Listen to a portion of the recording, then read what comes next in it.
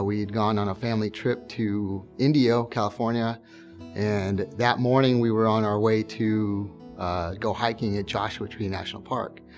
So we left the resort and headed east on the 10, and just like any other day, and my daughter, who sat in the back seat, my daughter Hannah, yelled out, "Oh my God, did you see that car?"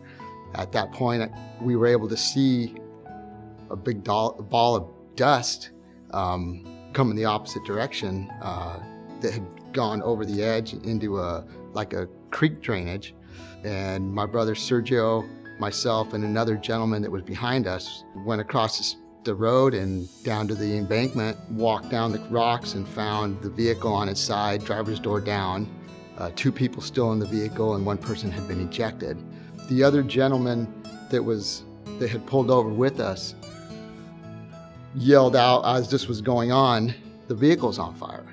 Nobody had a fire extinguisher, but since we were going hiking, everybody had loaded up on water, and we had our water jugs and everything else. So next thing you know, we look up, people are running back with bottled water. That's all we had. And somehow the gentleman put the fire out. My brother Sergio and I removed Aunt Betty, it was her name, out of the vehicle. At the time, it appeared that she was breathing. Turns out she didn't make the event. She was the one that passed away from the accident.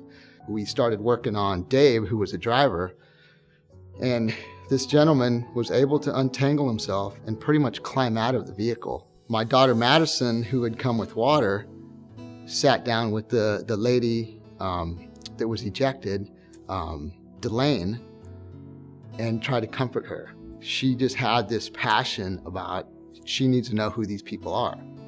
I believe that because of my daughter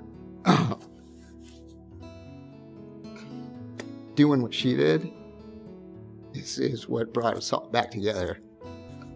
I believe that this event has made me more humble. It makes me think more about my job, how sometimes the little stuff we do is so insignificant, but it actually is important to the people that we try to help and that expect us to do our job when we show up to help them. Man, we made a difference today, and I mean, really, I think Dave and Delane tell me when I speak to them on the phone, every morning, we save their lives, and they're very grateful for it.